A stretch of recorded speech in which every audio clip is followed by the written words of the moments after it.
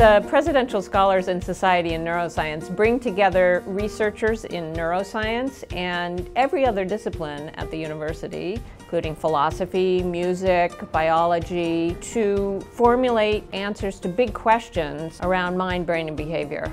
As a humanist, I've gotten to meet a number of very wonderful scientists, philosophers, historians of science. There are a lot of questions that we as neuroscientists forget that are interesting. These are questions that are typically asked within sociology or social psychology that might be intriguing neuroscientists in their everyday social lives. As a presidential scholar, my research project combines criminal law, theories of justice, social and affective neuroscience, moral neuroscience, psychiatry, and social psychology. All of our PSSN postdocs have 2 or more mentors assigned from different disciplines.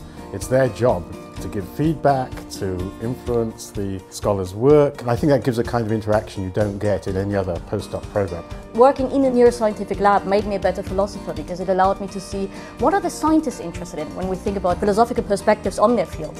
One of the nice things of having a philosopher in the laboratory was that it provided a kind of context, a kind of depth that we didn't know we were missing. So rather than just promoting 2 disciplines coming together, A and B, it's really trying to change the way a group of us are thinking about the mind. It changes the way we ask the questions.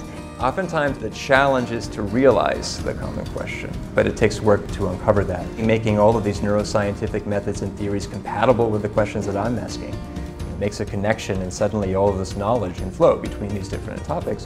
When there are concrete problems in the real world, they very rarely fit within one specific domain of expertise. That's when we really need people that understand multiple fields and multiple lines of research and are able to put them together to solve a specific challenge.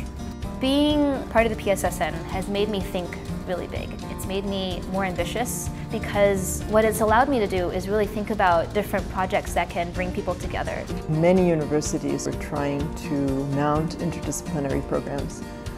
We have it already. Disciplines are important, but we also need flexibility in thinking. So this is a project which really makes the interdisciplinary scholars the generators of a new kind of research and a new way of working at the university.